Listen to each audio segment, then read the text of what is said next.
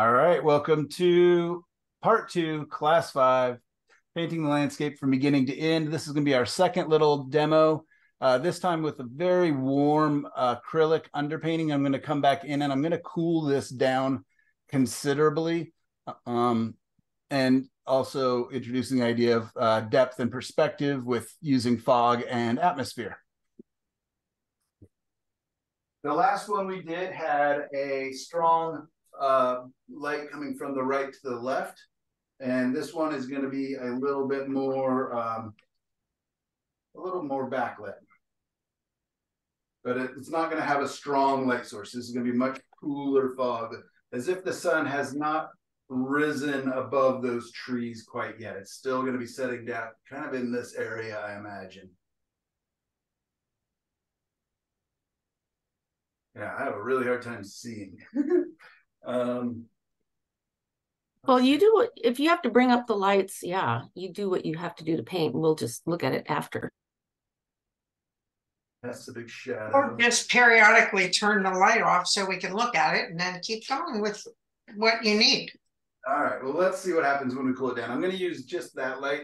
It will cast a little bit of a shadow.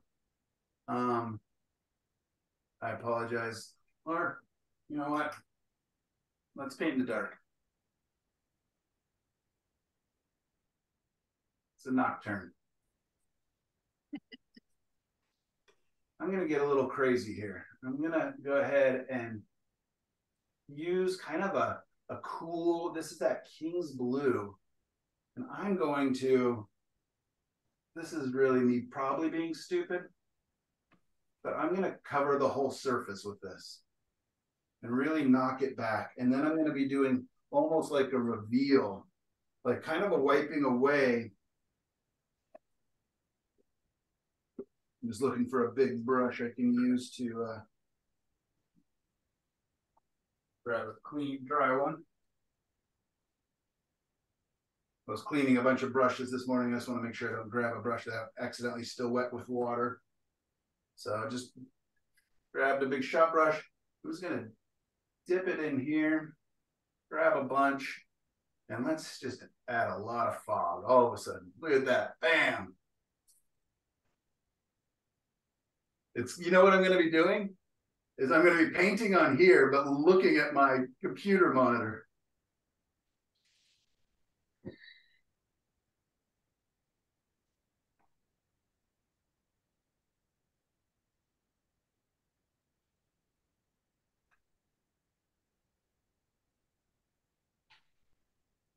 Love it.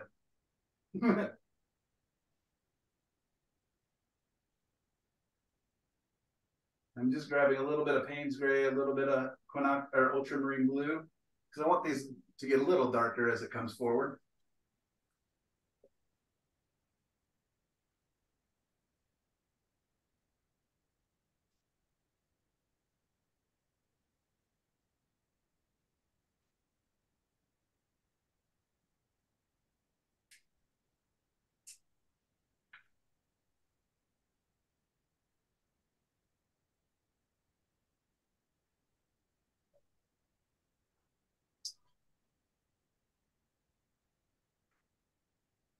So interesting.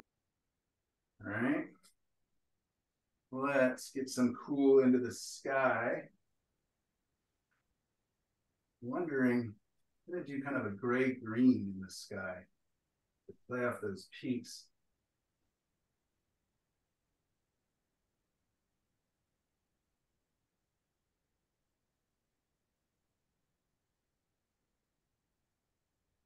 Can't tell what color I'm mixing, but I should be a grayish greenish color because of what I put in there. Put some Payne's Gray, a little bit ultramarine blue, tiny bit of that crappy Utrecht primary yellow, touch of white. Let's see. Still quite dark. Add a little more white to that. So this is almost more like scumbling that I'm doing now. Wow, it's still very dark.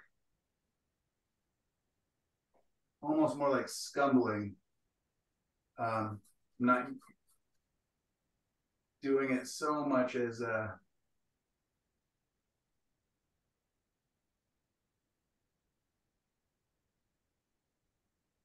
And this is on canvas too, so it is probably soaking this paint up a lot faster than I'm used to. So I'm just making up excuses right now for when it doesn't work out, but still playing, still having fun.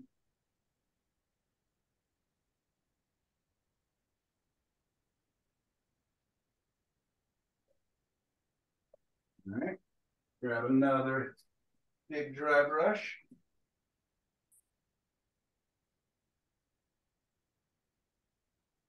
Are you still using some of that medium in there?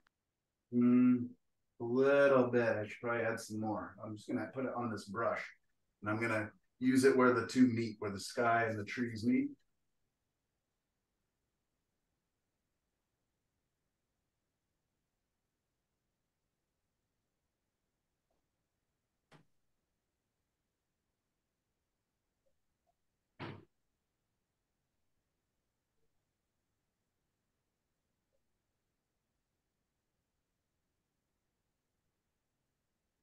You guys might be the only people that ever see this.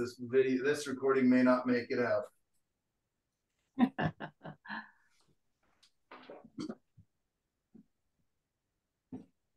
We are privileged.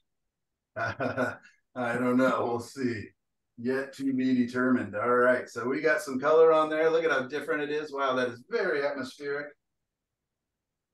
Kind of like it, actually. So do I.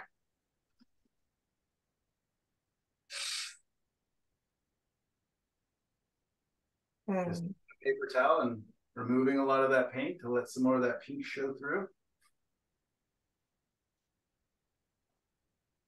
Is the texture underneath from the acrylic paint or from, did you put a medium on or? So I actually, Michelle, was experimenting with impasto gel and mixing it with those, because those pink, those paints that I was using on my daughters are so cheap and so thin that I, was like painting with watercolor on a canvas. So I thought it might be kind of fun to experiment with the impasto gel, because I never have. So yeah, it does have some of the impasto gel on it. And I think I bought, let me see what brand. You guys probably know more about it than I do. This is the Liquitex acrylic medium flexible molding paste. This looks like a little jar. And just again, Sorry. oh, go ahead. Modeling paste or molding paste? Modeling paste. Okay. Flexible modeling. If you're really nice to Golden and Liquitex, they'll send you samples of some of those things to play with. All right. Yeah, now that I like acrylics, finally. Well, it's cleaning up pretty nice. Yes. I love the reveal of the pink under all of this fog.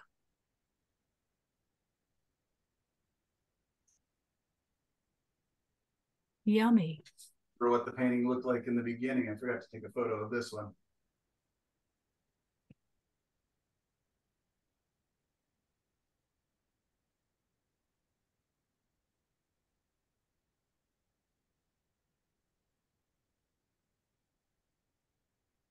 Yeah, it's kind of interesting. The ridges of that modeling paste, the paint's coming off easier there, which is kind of cool. So if I know that and plan it, I could probably kind of use that knowledge.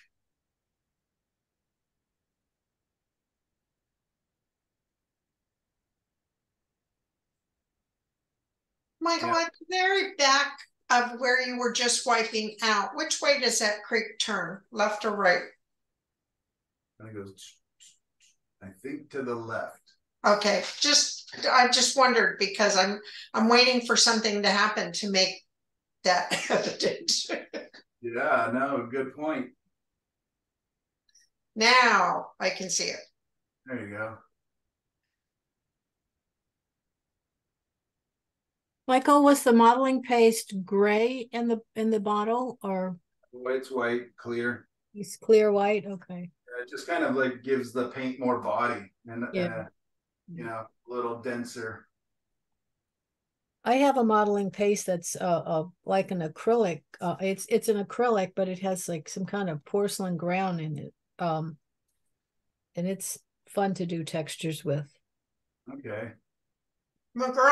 Joseph McGurl uses that occasionally on rocks. Right. And you know, I have an art group that I meet up with every Sunday morning, and we just talk about business and life and da da da. It's kind of an accountability group that I meet with from artists all over the place. One's in Brazil, one's in, well, I know he lives in Canada, one's in Hawaii. I don't know where the other guy lives. One of the other painters was experimenting with it on tree bark, and I really That would be interesting. But he's using it under oils. But I was like, oh, I could maybe speed this process up. And Sandy, you know the artist Robert, the wildlife painter Robert. Oh man, I can't remember his name, but he paints really exquisite wildlife paintings with a lot of texture. So we were looking at his work and trying to figure out what he's doing. It's always kind of a fun thing to do, just to kind of go, I like this work, and then try to figure out how do they do it. Robert Bissell, maybe? Does that sound familiar, Sandy, as far as wildlife artists? Can't help. What's that? I can't help. I can't picture. Okay. I have his book in the other room. I'll go. Yeah, I don't know. I like doing some wildlife, but mostly horses and stuff like that. So Right. I just meant because he does animals, but yeah. So I grabbed a Q-tip, put a little bit of paint thinner on it to really see if I can reveal some of that. There. Robert Bateman. Bateman, thank you, Robert Bateman. Yeah, beautiful paintings. So Michael, if you, because that Liquitex flexible modeling paste is for acrylic, so let's say that you did the acrylic, you would do the order of acrylic underpainting, then you would add the texture because you would know where the tree bark or the rocks were, right? And then you oil paint on top of that? I don't know. You're looking at my first one I've ever done. But yeah, maybe. I mean, that's, that would be like my next experiment. And that's, again, just, why you kind of try to, when you're painting and you're playing and you're trying new things, you kind of try to keep track a little bit of like your order. Like on the backs of a lot of my panels, I have a blue piece of tape, and I literally write like 2 coats of gesso, 1 coat of this, and so that if it works, or more importantly, if it doesn't work, like the paint just doesn't take or whatever else, then I can backtrack and figure out where did I go wrong. Because it's tough for me because I'm painting on so many paintings all at a time, right? Like I was working on multiple commissions, and then when I get a little bit antsy, I'll pull up some of these little panels and think of an experiment that I could do. But it's hard to keep track, especially if I set them aside for any amount of time. What a difference. Sure is. Kind of cool. I kind of like it. What do you guys think? It's I like different. I like it. I like the green sky it doesn't look green, but just that hue next to the pinkish, it's really pretty. It makes the pink pop. Yeah, that was the goal, is to, but you saw that I also grayed it down a lot because I didn't want it to compete, but I want it to be enough that it plays against. So, you don't need bright green to make pinks and oranges feel really bright. And in fact, the gray makes the vibrancy of the other colors play. If I made a bright green sky, it would just be competing for dominance, for more showy. Michael, is that sun going to catch the top of the tree right there on the right? Right here? Yeah. I'm thinking it's almost still down below a little bit. Okay. I could. You want me to bring some light on this tree here? I was just curious if you were intending to do that. It would be something I'd be interested in looking anyway. Yeah. Let's see if I can get away with adding a little, just a hint of some sun. You can always wipe it back off.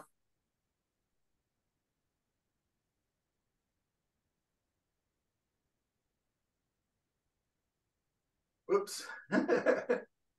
I can't see the color I just put on and it's blue. I thought it was somehow bright yellow. All right, must have, or this brush maybe is dirty. So wiping that back off immediately.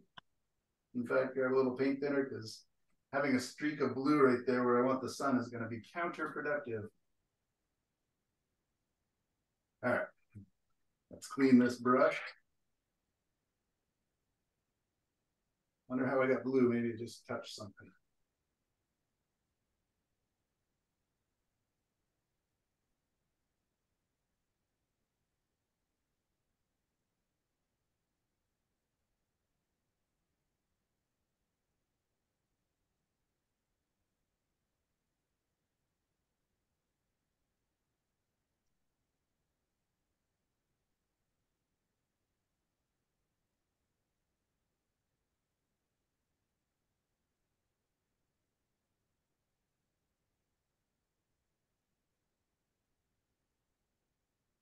We use a little, yeah, that kind of looks nice though on the screen. What do you guys think of that little band of light? Yeah. That is just beautiful. Soften it up a little.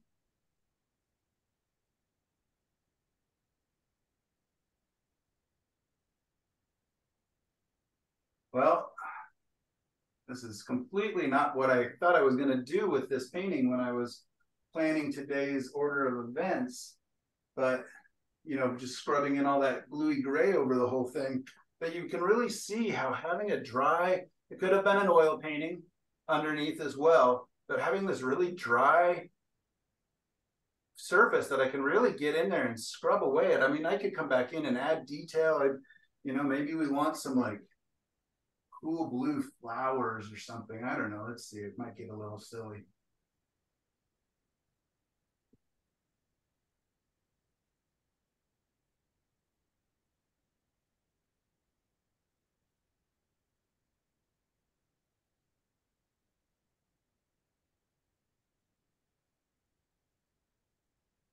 Are those even showing up? I can't see them at all in my light. I can. Not very much. They're not bright. Nope, I definitely don't want them bright. I'm just kind of thinking a little bit of. They're subtle, very subtle.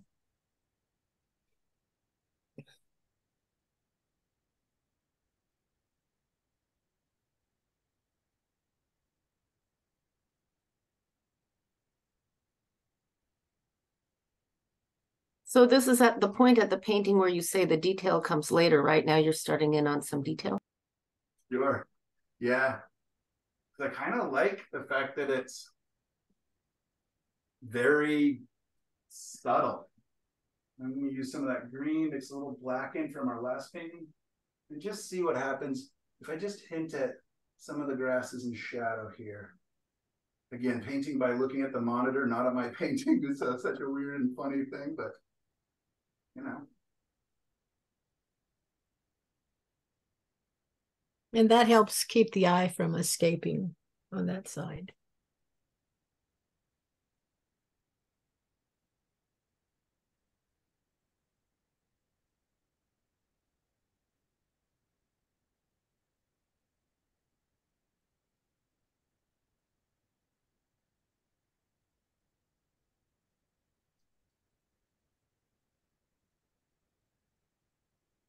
I'm very nervous for what these funny little grasses are doing when I turn the light on, but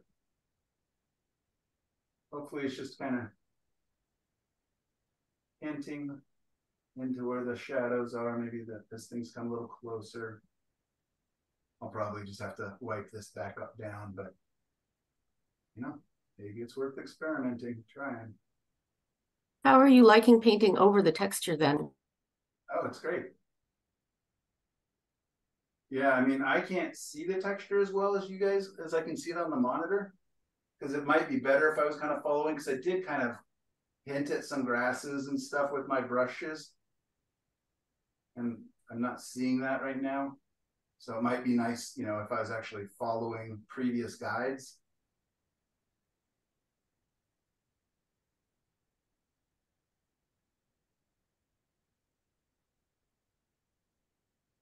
Really emerging. Right, yeah, super, super soft. That's a great word. Emerging. That's the name of the painting. Thanks, Michelle. Wonderful, Michelle. You're good at this. The only rule is if you name it, you buy it. So, Uh-oh. I actually had that happen once to a sculpture. I named it while he was making it, and then I did have to buy one. that's funny. My clients that I just sent those Italy paintings to were so thrilled that they got to help name the paintings. So it was a lot of fun.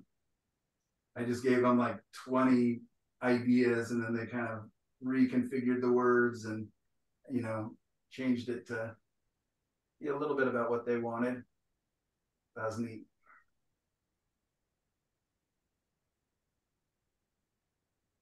You really can't tell the pink is a fluorescent pink. It just looks like quinacridone red and Indian yellow. Right. I mean, it is such a cheap color, but yeah. So it's not very strong. But it's beautiful. Oh, I love it. Oh, good.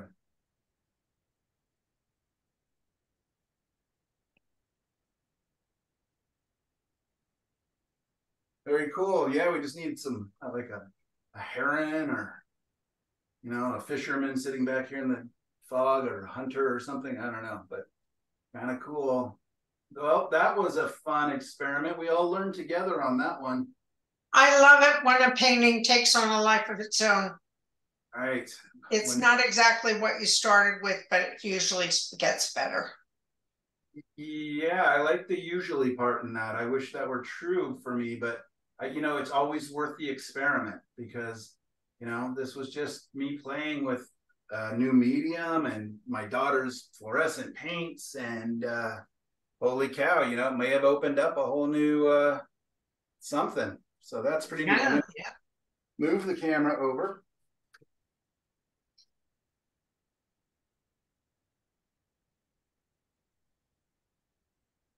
I kind of like the blue flowers.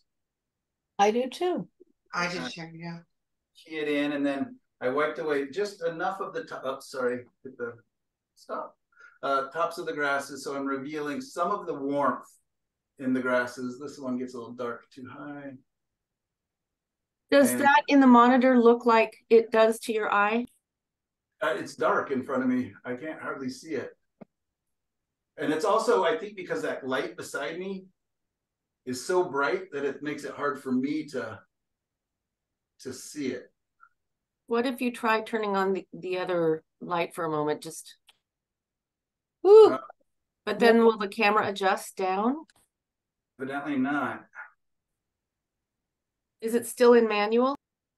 It might be. I'll have to check all that. Nope, I don't like it in real life.